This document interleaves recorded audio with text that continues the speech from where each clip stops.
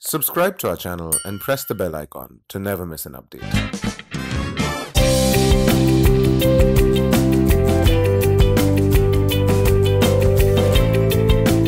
What's interesting is that you somehow got a chance to come back to consulting and that too at McKinsey.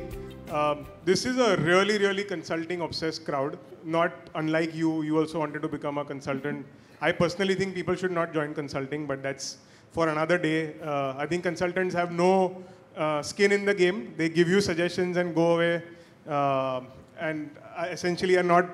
I mean, come on, you also run a company. It's far more difficult to run a P&L as compared to giving advice. So anyway, how is it that one can become a consultant? What are the skills required? How is it that they can prepare?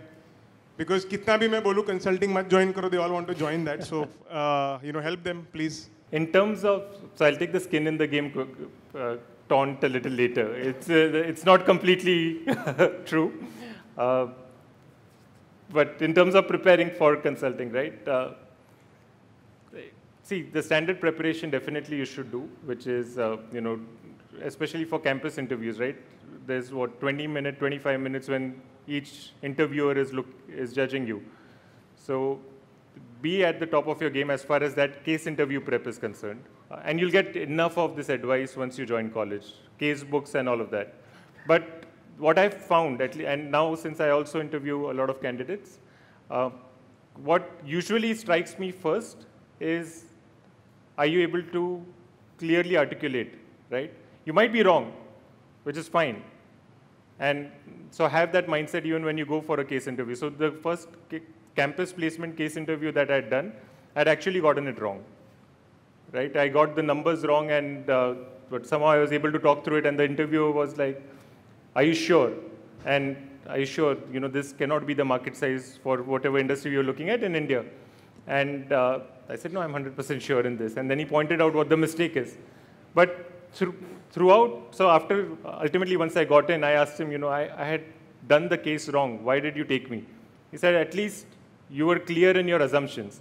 And when you actually get into the profession, right, you yourself alone are not going to win the battle. It's a team that's working with you. You have your colleagues, you have the EM, the partner, everyone involved.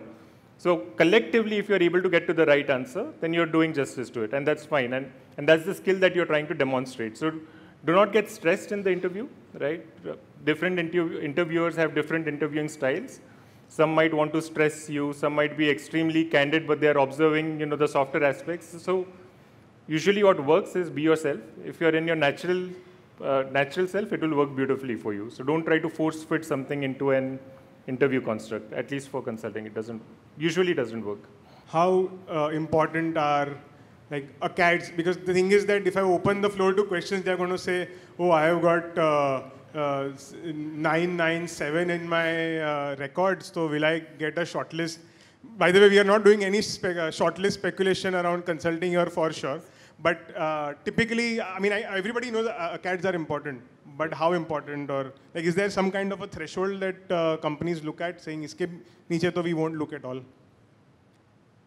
So usually a hard threshold, very few companies might define. Everyone is usually looking for spikes in the resume. Right? At least some section has to stand out.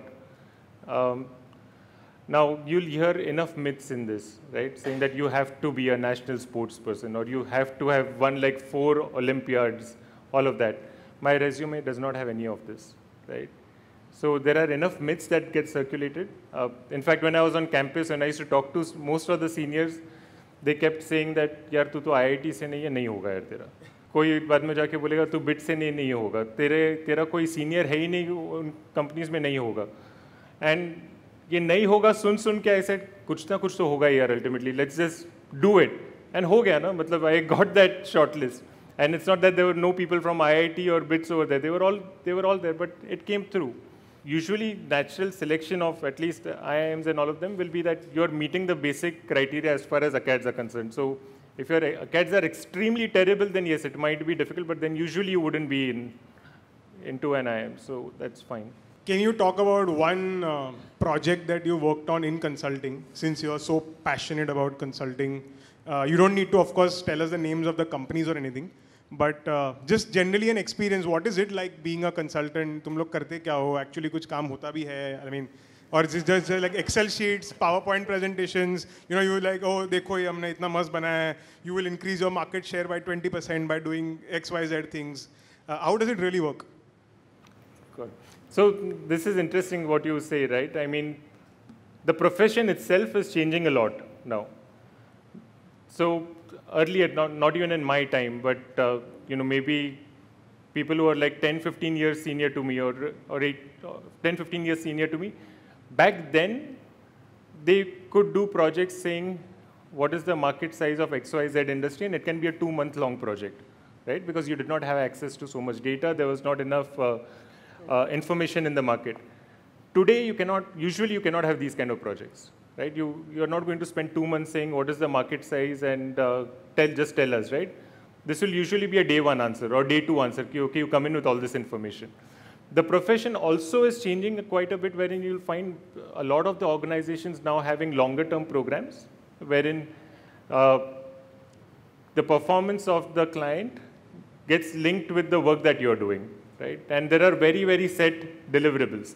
In terms of the projects that I have done, and that's what I love about consulting, is the variety that you get, right? One of the longest projects I have done is where we actually helped a company set up a logistics business. We worked pretty much like the first few employees of that organization. And the impact was that usually this company would take anywhere between 1.5 to 2 years to launch a business, right? It's a big corporation. This was done in a matter of 3 to 4 months, from business case to first operations, first order booked was 3 to 4 months. From a team size of 1 senior management person to a team size of 60 employees on the ground within these 3 to 4 months, right? And at that point in time, it is no longer about saying कि हमने आपको recommendation दिया, आप ये कीजिए. You would be in it through thick and thin. Lot of assignments or studies are going to this route now. They value the speed that one brings in. The quality of analysis, of course, is non-negotiable, right? I mean, you're ultimately, as a consultant, you're expected to come in with a clear view and a good quality analysis. So that is still required. But the perseverance or the ability to drive things to a conclusion or impact is most looked out for now. Okay. Do you think you'll ever become an entrepreneur again, or have you been scarred, or what do you think? I would like to be one again at some point in time. I don't think it's in the near horizon. So what has changed, right, from previous entrepreneurial experience to my thought process now? Back then, every day, there was a new idea. Now there is a new idea with a filter of reality, right? And that has made me, I think, a little wiser. Like पहले लगता था कुछ भी हो सकता है, कुछ भी कर देंगे, ऐसा हो जाएगा, वैसा हो जाएगा. Now कुछ भी हो सकता है, लेकिन वो करने के लिए क्या क्या चाहिए, and then are you in that position now to do it? So at least that structure is much more clear in my mind now.